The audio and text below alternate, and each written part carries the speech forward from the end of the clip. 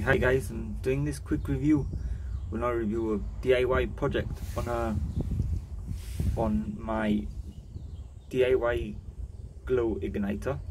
I've been having trouble with mine, so I've just decided to do a quick one myself, because I've ordered one but I can't be bothered to wait for it to arrive. So yeah, all I've used is a AA battery, some wire, and the outside of a plastic cheap pen. And so yeah, I got one wire to the positive, out to a clip, RC clip. I've soldered that on there, you can see that, just so it's a bit, just so it doesn't like roll around and stuff, and it gets a good connection. I've also done the other side is a negative. From the negative, the wire goes up behind the battery, up into the pen, all the way down, and as you can see there, I've done a little bit of a ball just so that goes onto the head of the glow plug.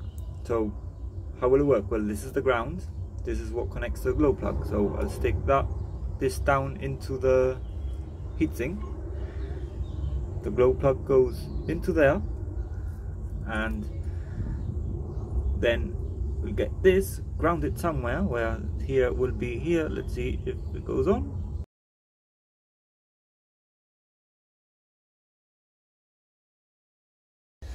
Just to show you guys how it works, I've switched on the car, my controller switched on, so you can see.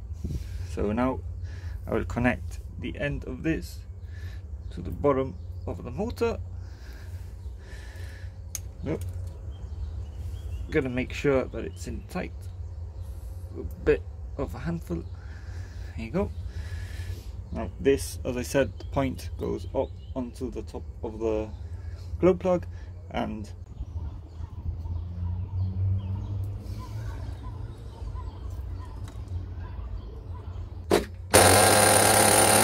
there you go.